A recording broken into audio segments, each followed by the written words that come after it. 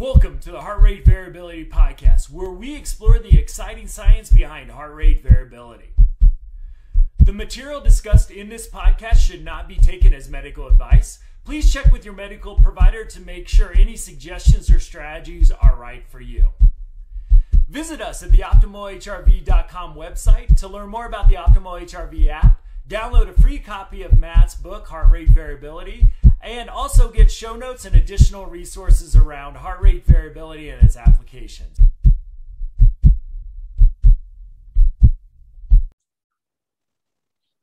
Welcome, friends, to the Heart Rate Variability Podcast. We got an episode for you today. So our Dr. Dave is joining us, and he has brought a very special guest with him. Just the conversations before we got officially started has me incredibly hungry to dig in with our guest. But before I start nerding out, Dr. Dave Hopper, do you want to introduce our guest, and we'll get rolling? Hey, absolutely. So I am extremely pleased to introduce Dr. David Fletcher. And Dr. Fletcher, as many of you already in the chiropractic community are familiar with, is the president of the Chiropractic Leadership Association, and they produce what I think no chiropractor should be practicing without, and that is the subluxation station and all the equipment that goes with. And we will be getting into all of that very shortly here.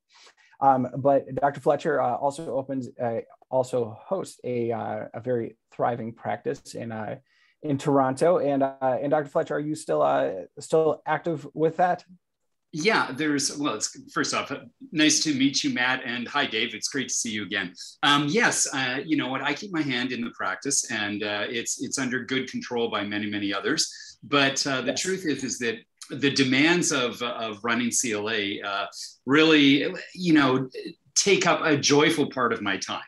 And, I've been doing chiropractic for a lot of decades. And as a result of that, I think that I think it's important I stay, relevant on the clinical side, but I think that it's been an absolute joyful necessity to understand the impact that HRV has in a very, very significant clinical setting. And I think we can share with that today. Yes. Absolutely. And Dr. Dave, one of the first things that I wanted to ask you is, tell us why you got into chiropractic. And for some of those listeners, I know I've explained what chiropractic is in the past, but tell us from your perspective, because you put words together so elegantly. I love listening to your talks. And for those of you who don't know Dr. Fletcher, he is a keynote speaker at many, many major conferences. So please tell us why you got into chiropractic and what chiropractic is, and then how heart rate variability plays into that. I know it's a big question. Yeah, no, listen, let's take a very fast retrospective here. And, I was like many people, I enjoyed learning as a kid. And so I started university at the ripe old age of 16. And I started in engineering. And when I found out that I was really enjoying the math of it, I actually shifted from engineering and was in a mathematics program. I had visions of, flying to the moon or something like that. But the realities were that I had attended chiropractic as a child for various reasons. There's a whole podcast on that alone as to how your life can get interrupted by things that you had never intended to. I was a very active child, probably ADD, ADHD, never diagnosed, but I was also a good little athlete. And as a consequence of that, this is very brief, and I'll say this to do it. They had a wonderful school program in my city. I'm Canadian, and it was from Winnipeg, and they actually were doing scoliosis checks. And so I was checked, and they found out that I had some type of misalignment process within the spine. They indicated that a chiropractor would be the right approach. And so they embarked upon this idea of straightening my spine.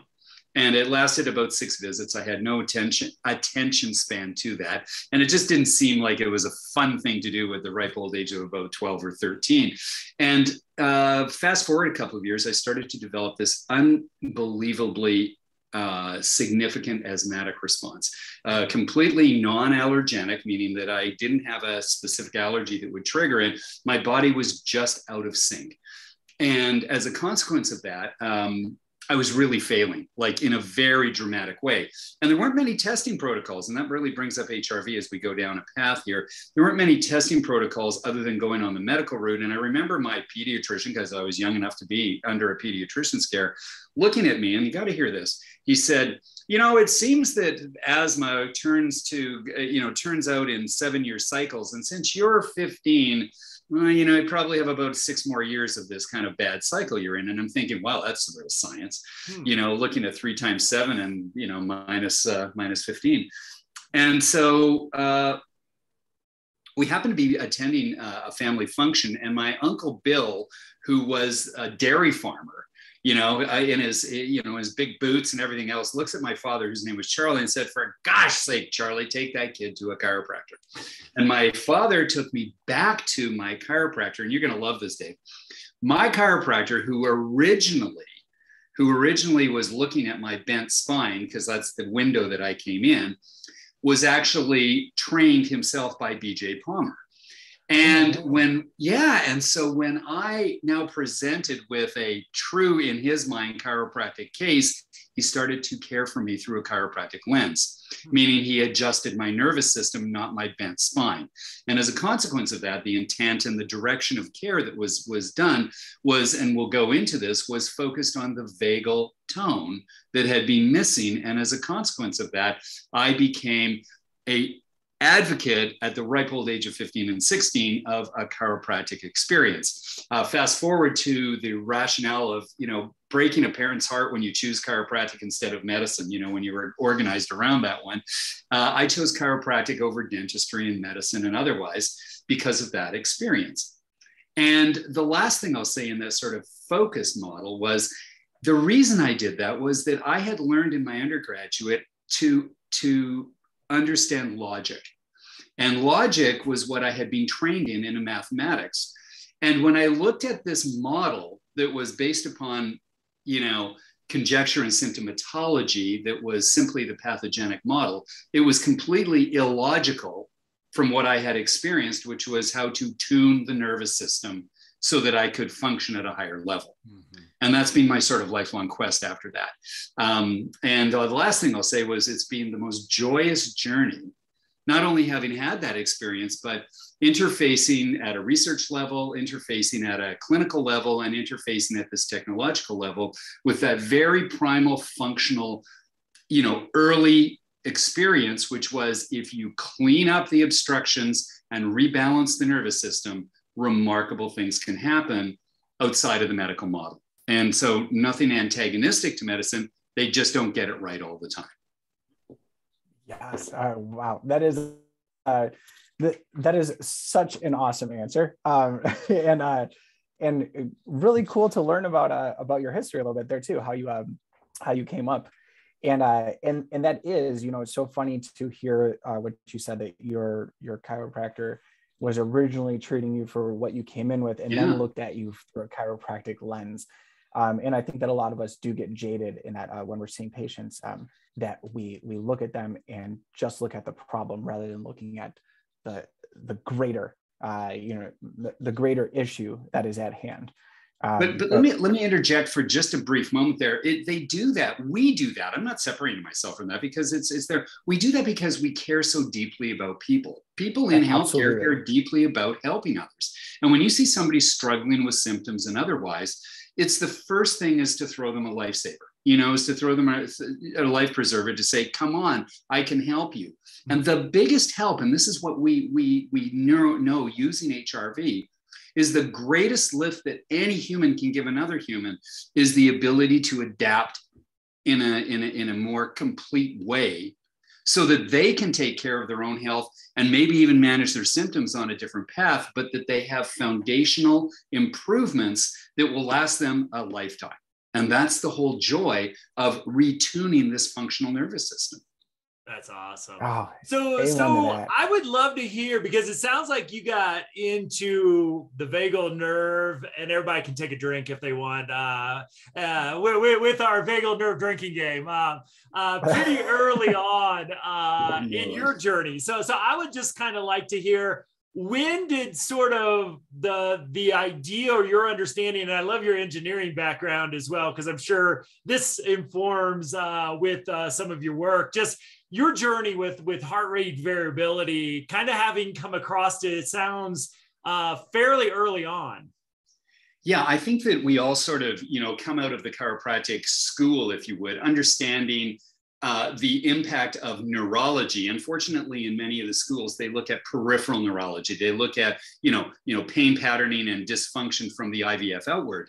I really, in the early days of my practice and even in neurology, don't forget, I've been in this game long enough that even the conceptual ideas didn't come true in terms of neuroplasticity and neurotransmitters being non-synaptic, everybody knew neurotransmitters were non-synaptic, but the fact that they were so relevant in the non-synaptic way until like the late 90s. Yeah. And as a consequence of that, this whole movement towards neuroplastic responsiveness, the understanding of the different neurotransmitters as they cascaded into the functionality, started to be understood through Candace Pert's work, and there was a whole, the whole cascade of wonderful research that was starting to bring chiropractic to the forefront, not because of its back pain modeling, but we started to recognize to look from the IVF inward.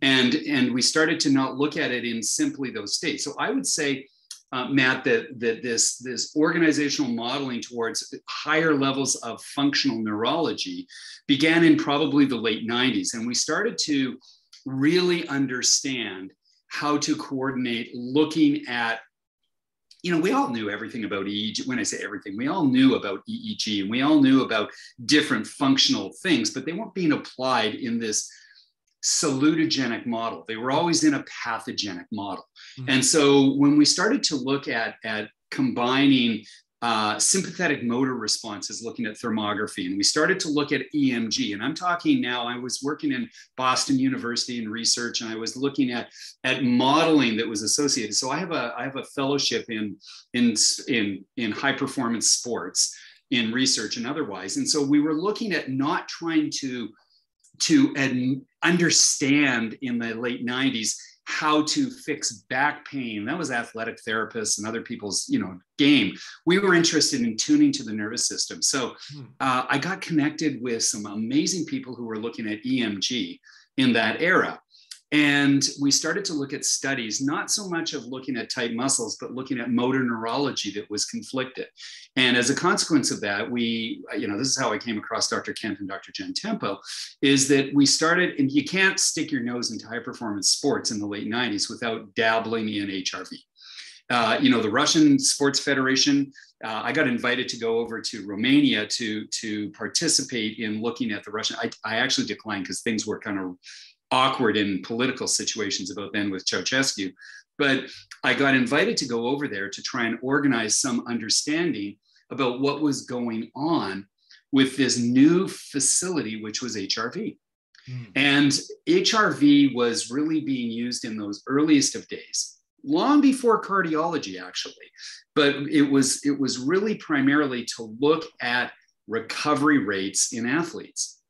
And this was the most fascinating thing that we could do. Well, we translated that and started to look at the SEMG correlation to it, and started to look at the thermographic end stage modeling that was happening in the sympathetic regional motor systems instead of this pan neurological experience of sympathetic, parasympathetic, balance, vagal tone, et cetera, et cetera.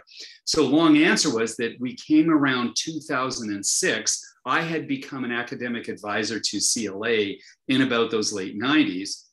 And Christopher Kent and myself especially started to have the conversations that were really directed at understanding how we could figure out how HRV could be used in a chiropractic setting to not worry so much about vagal tone. That comes a little later, but worry more about understanding if there was an adaptive reserve that could be drawn upon looking at this innate capacity to respond, react, and perform at the highest levels.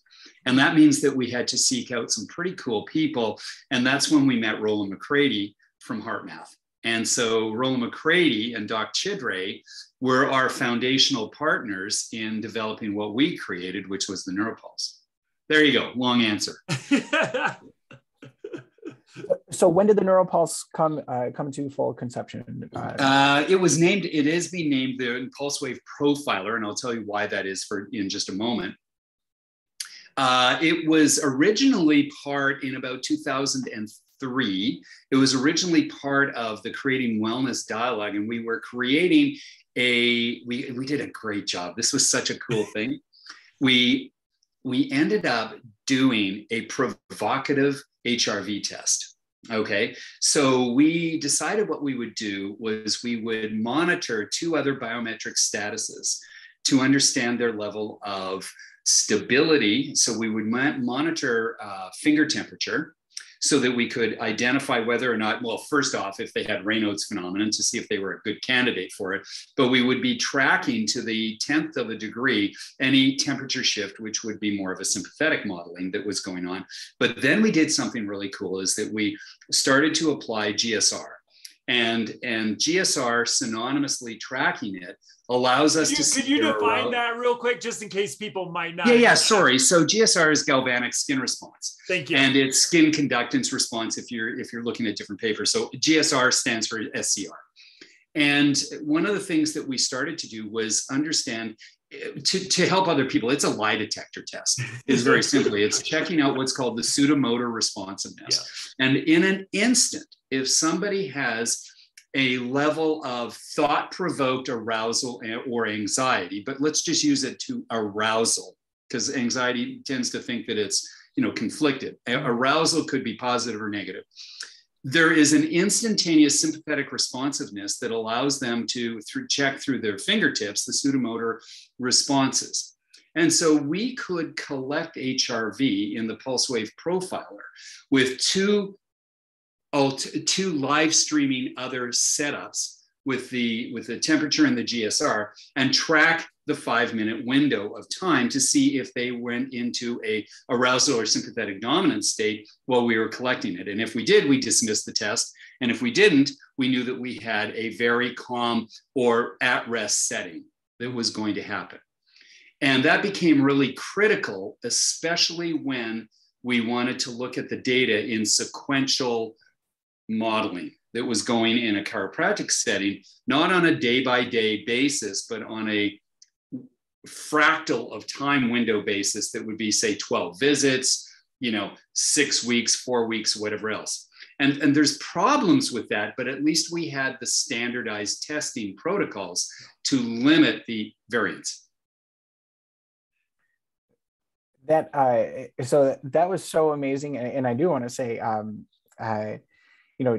you are a large reason why I got so deep into this HRV stuff. And I was fortunate enough to be brought up into chiropractic with chiropractors who used CLA equipment.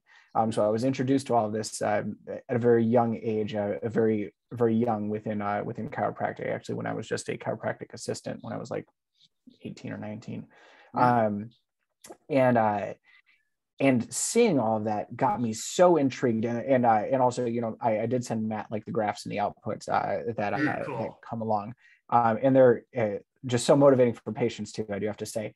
But hearing your explanations for heart rate variability, hearing how this all fits together, is just so extremely powerful. You can't help but get amped up about it, and I see Matt over there going yes, as well. But this is just so amazing. So with that, can you tell us more about how that starts to get applied in practice? And I'd be more than happy to talk about how I use it in practice as well. But how you apply that with patients. Well, yeah, I'd love to. I think that, I introduced the term in this early conversation about neuroplasticity. Mm-hmm. And so we have to recognize that there's this adaptive urge, if you would, within the human experience to reorganize to the higher levels of efficiency. And to do that, you have to have this capability of reserve within the autonomic responsiveness. It can't be drained, and it can't be sympathetic dominant all the time, or it's just going to wear the systems out. And we know through our studies, for instance, that when you start to live in a sympathetic dominant state, the body has to respond to that, not just in the autonomic nervous system, but it has to posturalize that response, meaning that you start to get functional shifts in neurology that show up in functional position modeling in the body. The body is constantly on guard, and this then starts to erode or use more and more energetics. It's very expensive to be physically out of balance. When you take a very complex system like the locomotor system in our body and the constant drag of gravity coming down into it, it becomes incredibly expensive to neurology to try and fight against gravity. I mean, just try and imagine that you take, a 2-gallon gas can and hold it away from your body and hold it into your body. The difference in the energy you expend is exhausting. And then start to imagine that your head is a bowling ball, and now all of a sudden that it's holding itself out of the axial loading properties of the spine. It's fighting itself in a flexed position. These contribute to this constant overriding of that sympathetic parasympathetic balance. And so this constant exhaustion drives the body to be more sympathetic dominant. And it isn't so much that it's sympathetic dominant, it becomes parasympathetic insufficient. And we all know that. And so here's one of the great things that we started to realize as we introduced it into the clinical practice and Zhang did this study in about that 2006 time. And he was working out of the Logan School. And the Zhang study said, if we're looking at the SDNN relationships as, using as the calculatory model, what if we gave one adjustment, not one in sequence of others or whatever else? Could we see that the SDNN was affected by that? This was the earliest days of chiropractic, and they used the term manipulations at that time to try and identify if a spinal manipulation was associated with it. And we were like, well, catch up. We've been seeing this since 2003, 2004, in the modeling, but he published on that. And then he went through 2 other sequences, is that they put them in a sequence, and then he looked at it a year later from those same people, and they had differentials to the betterment of the SDNN being more highly variable, and they had higher HRV. When we started to take a look in our cohorts of people, and this is where it gets really cool.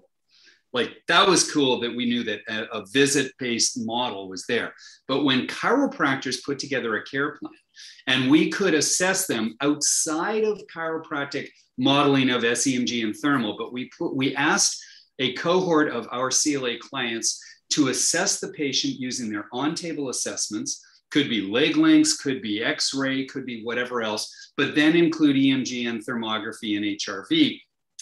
Could we determine whether or not these people were in what we would determine is a well-adjusted state or a not well-adjusted state?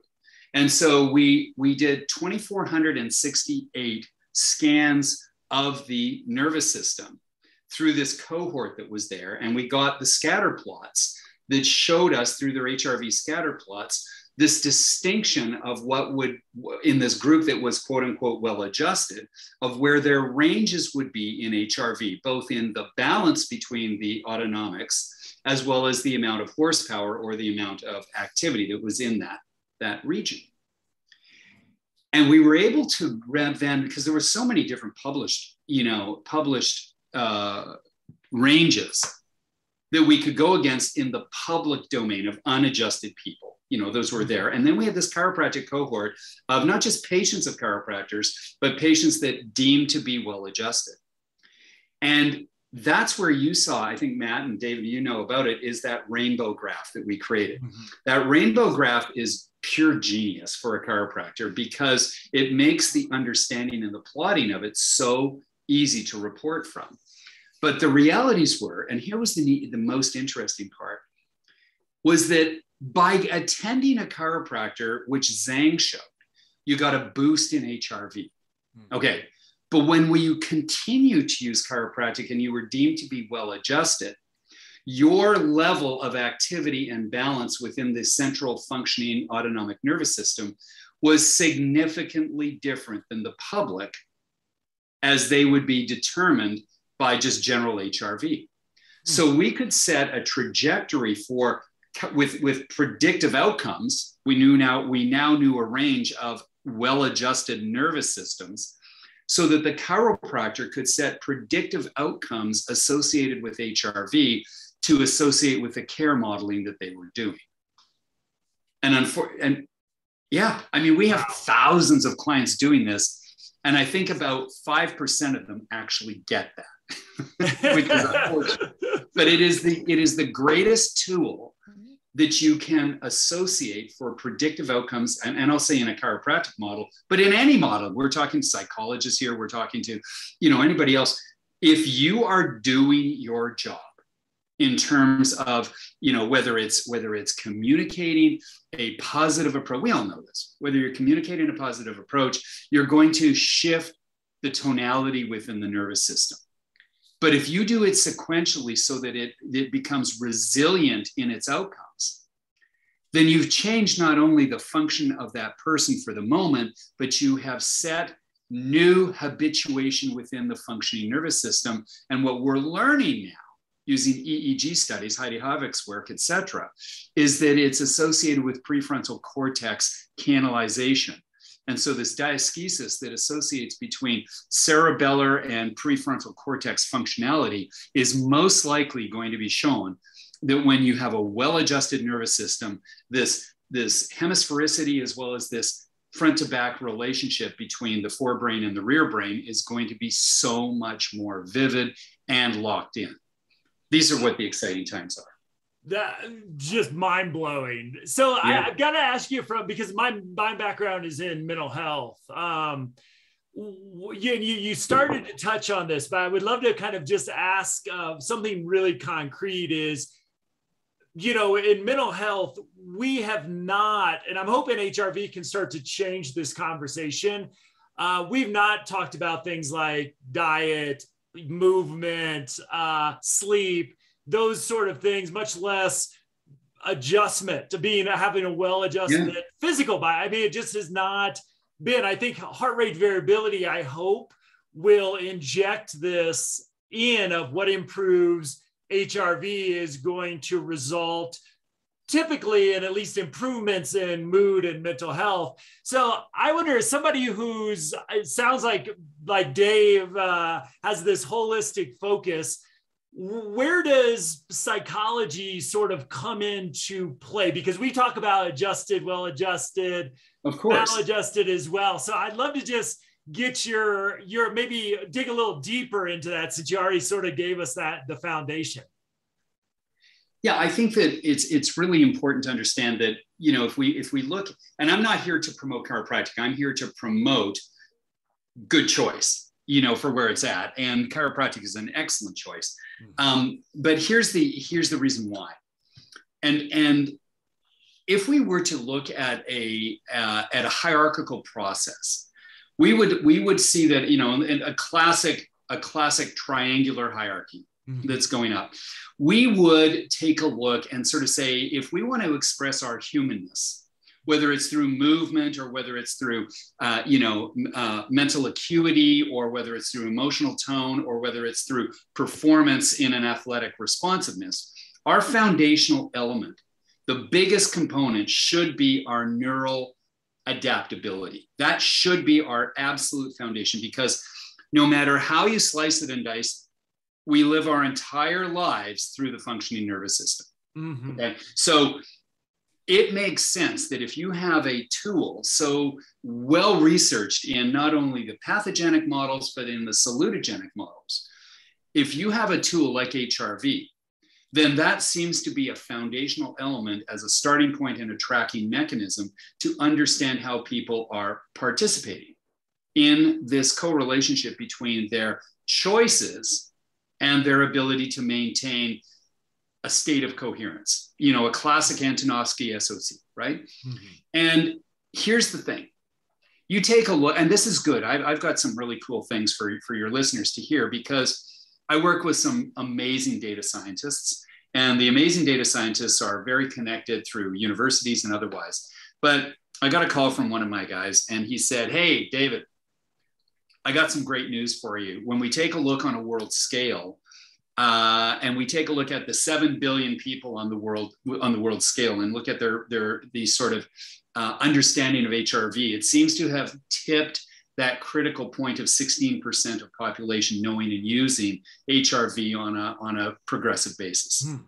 And we sort of went, "Oh, okay." And he said, "You should be so proud of yourself that you were the early adopter of this whole principle, because the world caught up to you."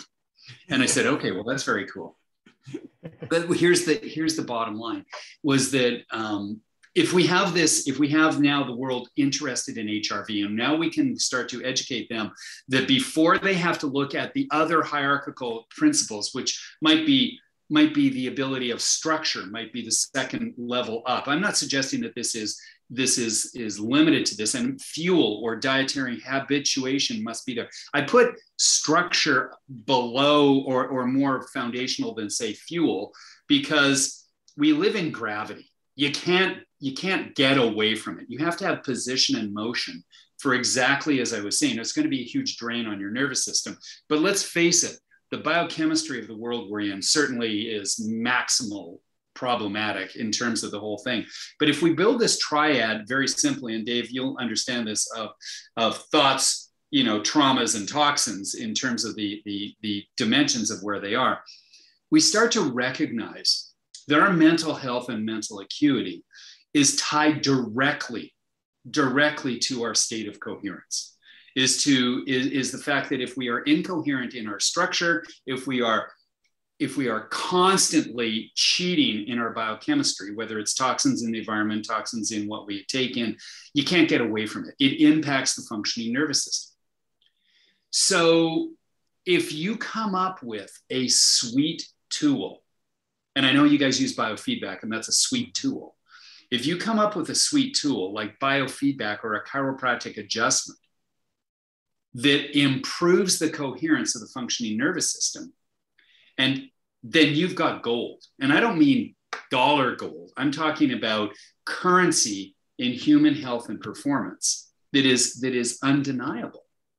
And so, when I take a look at the reason I fall in love with chiropractic, it isn't simply because it works, is that you figure out every day why it works.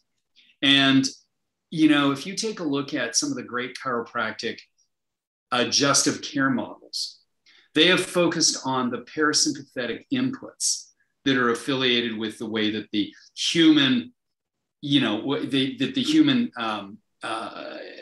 wiring harness is designed. And so when we take a look at the structure as it relates to function, the upper cervical is greatly influencing the vagal tone of anybody. We know that. But we don't deny the fact that below the diaphragm, the parasympathetic tonality is associated with sacral neurology.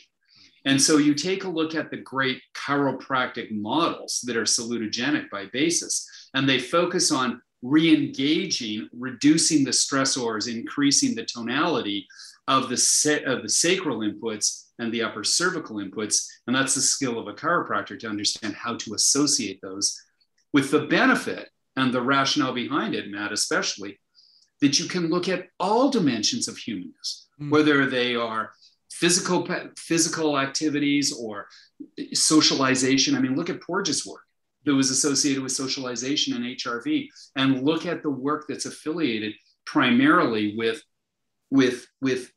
just understanding that people can't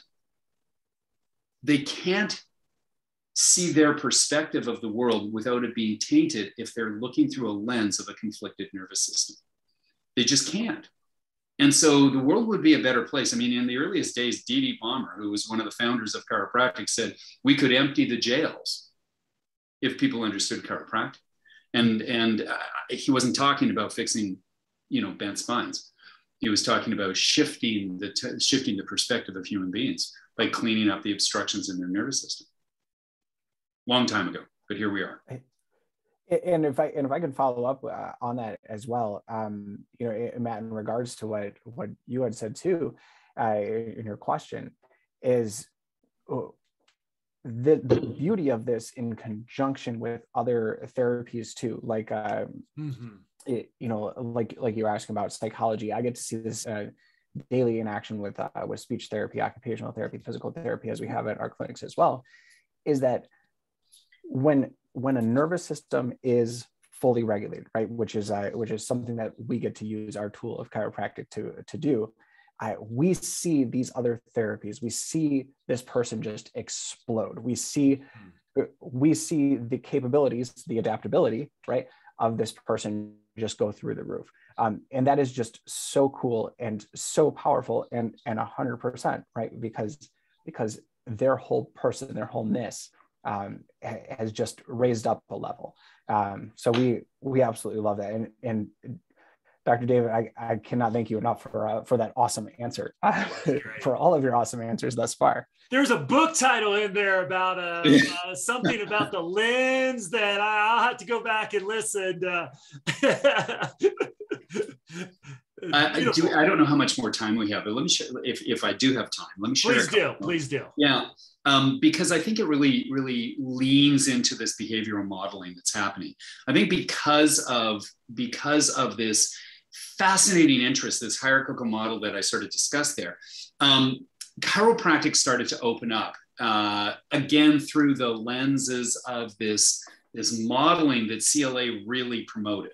It's using the principles that were there in chiropractic, but adding this technology modeling, and it started to open up the whole use of chiropractic to be non-spinal, associated especially with children as they were having behavioral issues. And so there's this tremendous push within chiropractic right now to use HRV to understand the behavioral modeling that is associated with, kids on the spectrum or ADD, ADHD, that's in there, but then introducing chiropractic as a foundational element, not as a treatment format, but to set the tone right so that when these children need to go to the next level in that hierarchical modeling that I'm talking about, where, for instance, visual acuity fields might be associated, that we start to see that we may be working with an occupational therapist who's working towards this modeling. Mm-hmm. This does not diminish the fact that,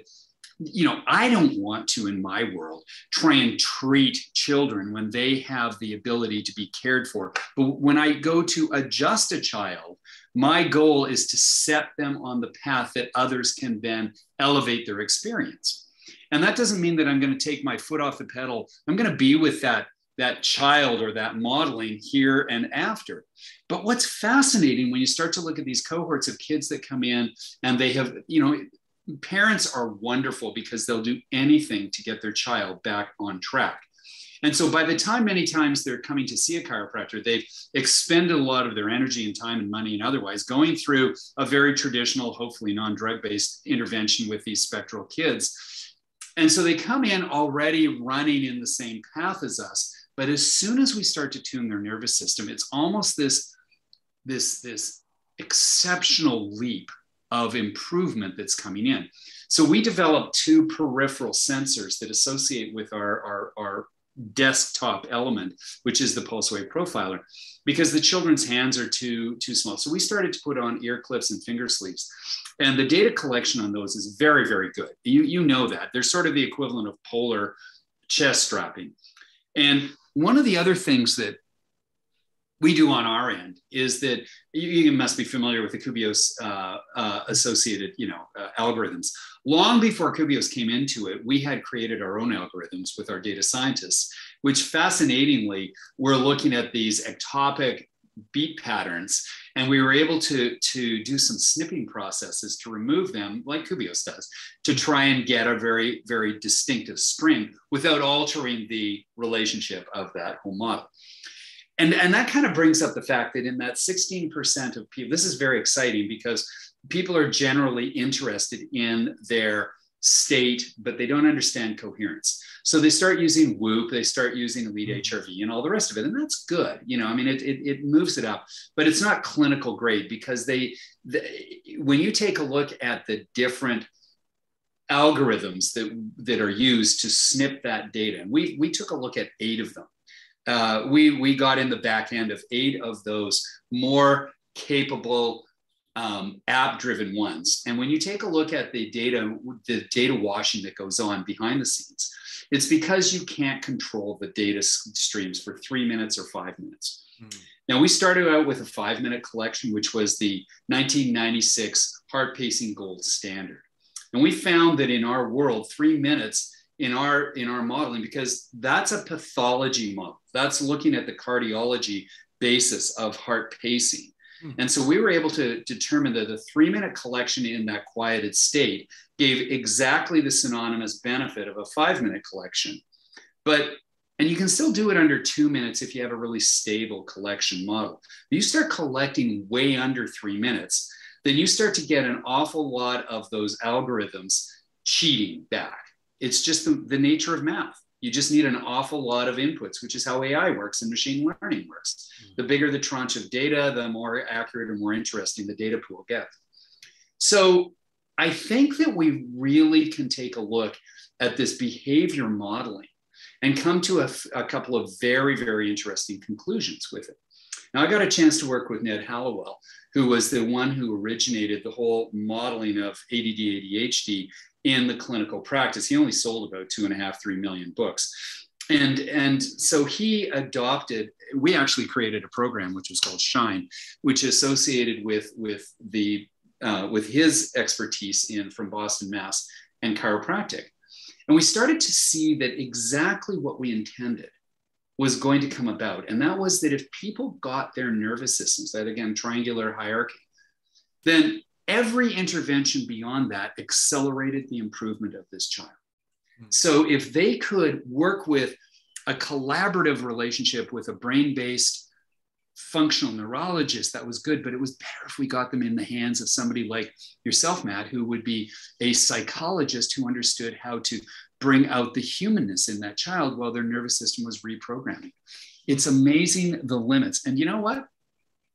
As dedicated as Ned Hallowell was to the pharmacological modeling, because that was his windows, to do it, he was so wide open to watching the improvements of this incredible intervention that didn't include the pharmacological models.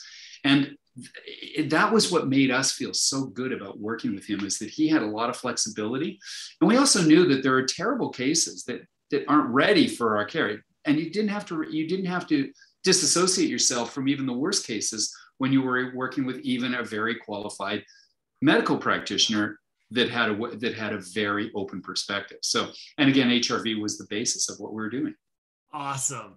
So I feel like I have like 30 questions to follow up, but I'm gonna sort of pick my favorite and let Dave ask one towards. I'll give him one left here, but I want to give you a long runway for this one because I can't wait to hear your thoughts. As being a pioneer, and I was, I only came to heart rate variability 5 years ago, and then was sort of quickly appalled that the mental health folks like me were not in general talking about this. I don't know if we've hit 6% yet in mental health, though I'm doing everything in my power to try to get us there, because I think everything you've said, we need to consider in our work as well. So I want to ask kind of a two-part question, though very related.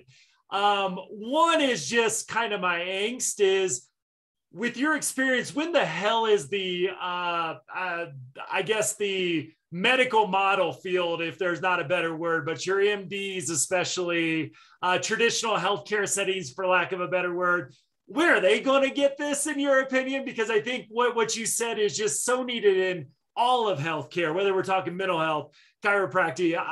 My whole philosophy of human beings got changed by working with great occupational therapists.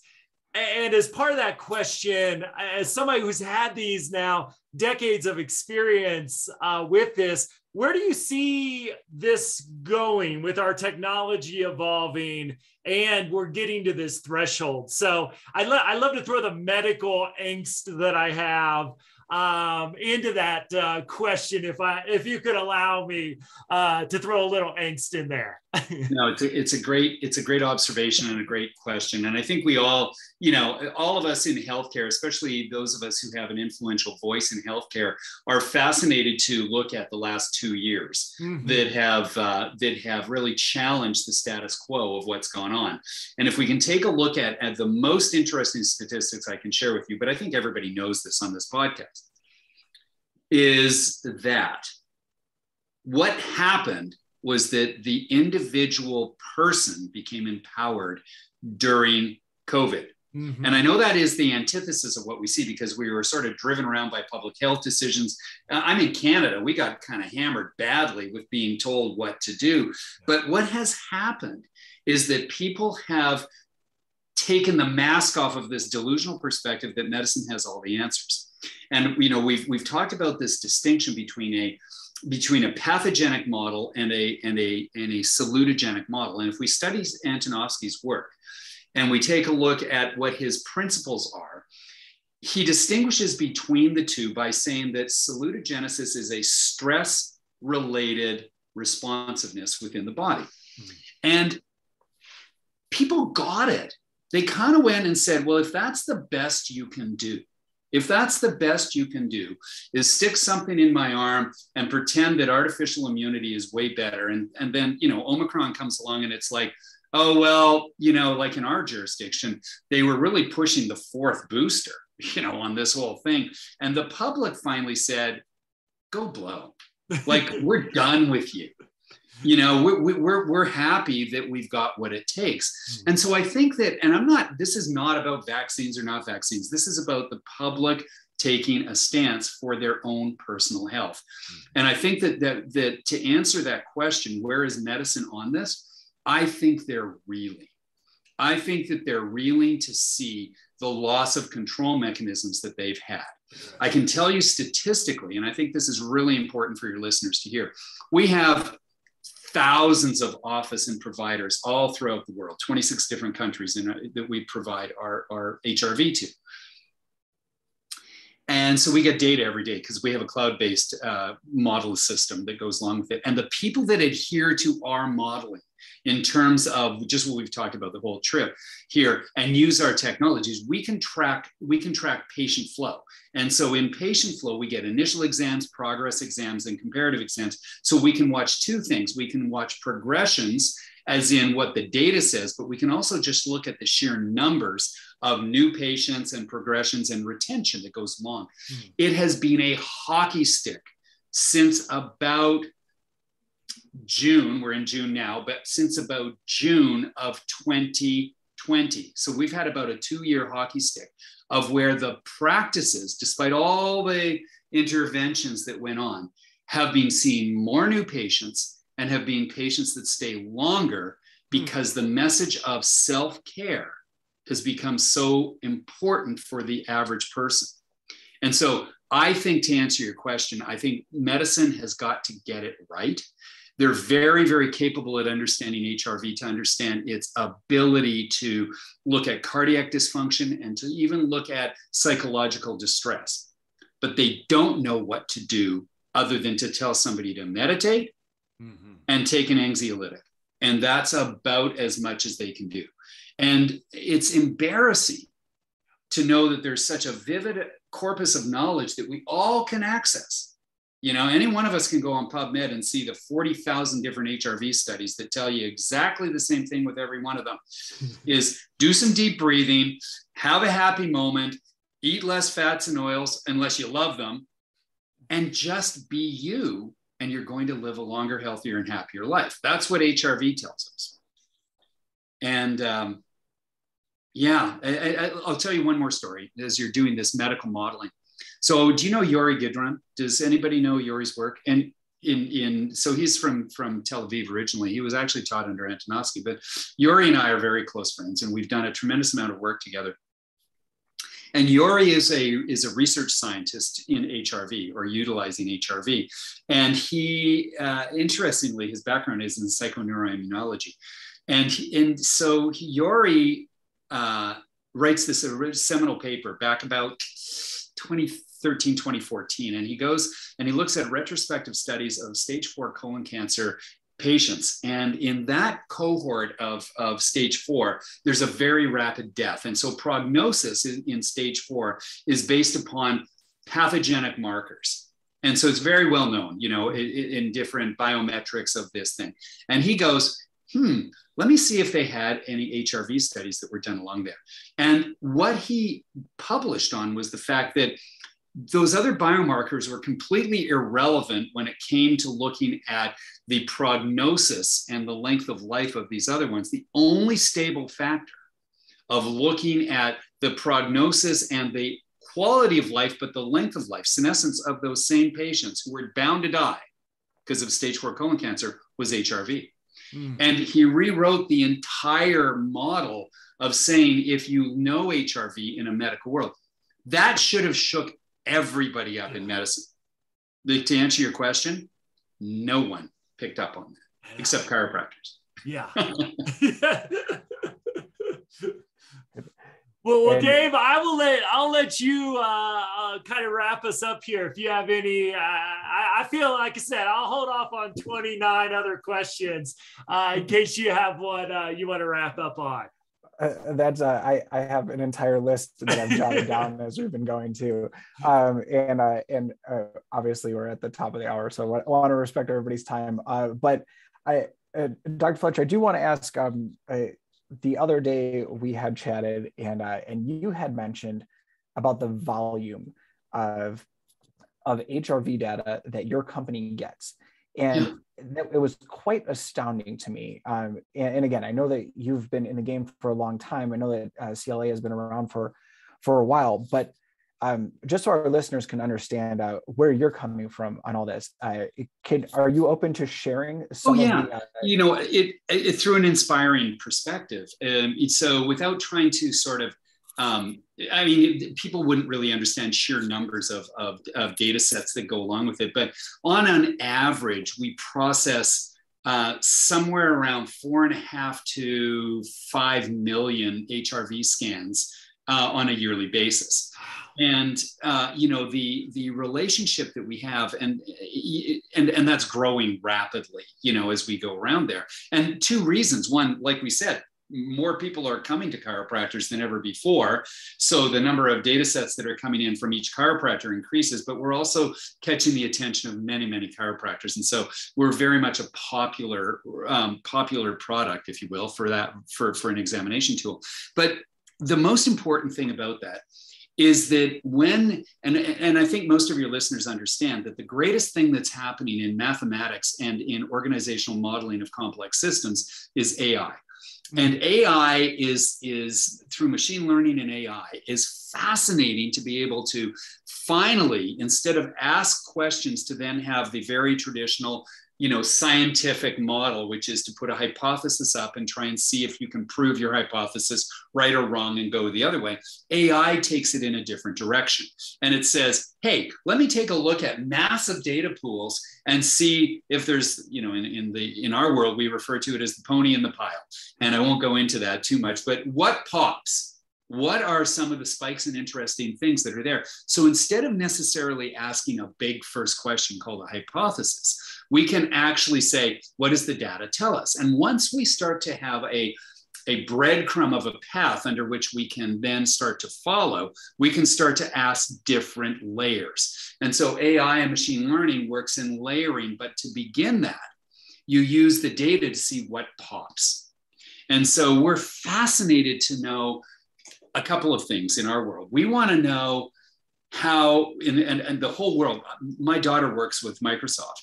And as a consequence of that, and she's on a world team, their entire team is focused on predictive outcomes. And that's not even in healthcare. In our world, I think that the holy grail is on predictive outcomes using AI modeling.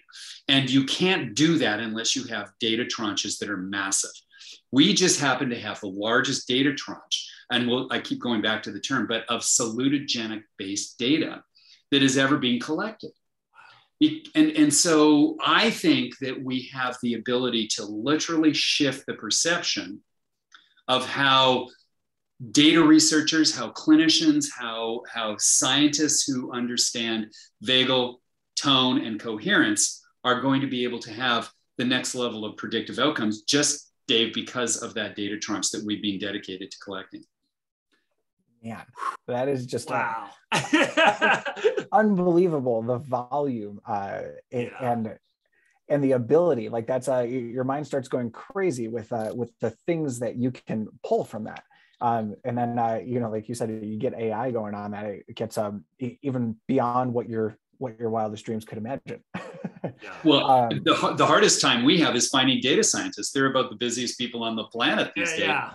But and well paid nowadays too, from what I hear. Oh yeah, well, I live in Toronto, and Toronto is deemed the AI capital of the world right now, and so it's a very topical conversation. But like you said, Matt, you can't find anybody.